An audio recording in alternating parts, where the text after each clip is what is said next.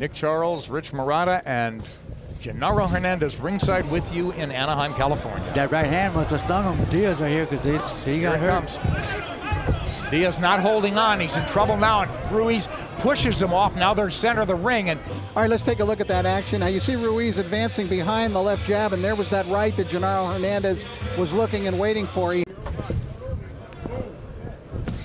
Another impressive round for Andy Ruiz in the black and gold, but it looks like Francisco Diaz will make it out of the first one. Not so fast. He does have to beat this count. And he looks like he's still hurt right now. Look. You look at his body, he looks like he's still kind of off balance. Jab and came through, and then later on in the round landed that left hook, one left hook down.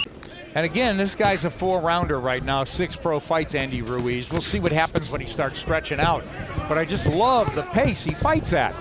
He knows he had Diaz in big trouble, and Diaz is hanging on already. And this is his 6th professional fight, and his 7th actually, but in his first 2, he weighed in the 290s. Yes.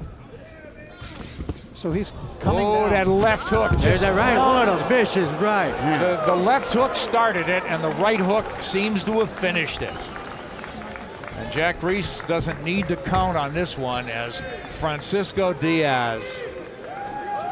You know, he can cross over between both cultures. Oh, look at this here. There's the hook. It was that overhand right, and then the left hook, and then the right uppercut. Woo. And you know what? To me, I think Diaz is actually lucky that he didn't get that right uppercut right on the jaw when he was going down. Good point. It's over inside 2 as Andy Ruiz breezes to 7-0 with 5 KOs. You know, he can cross over between both cultures. Oh, look at this here. There's the hook.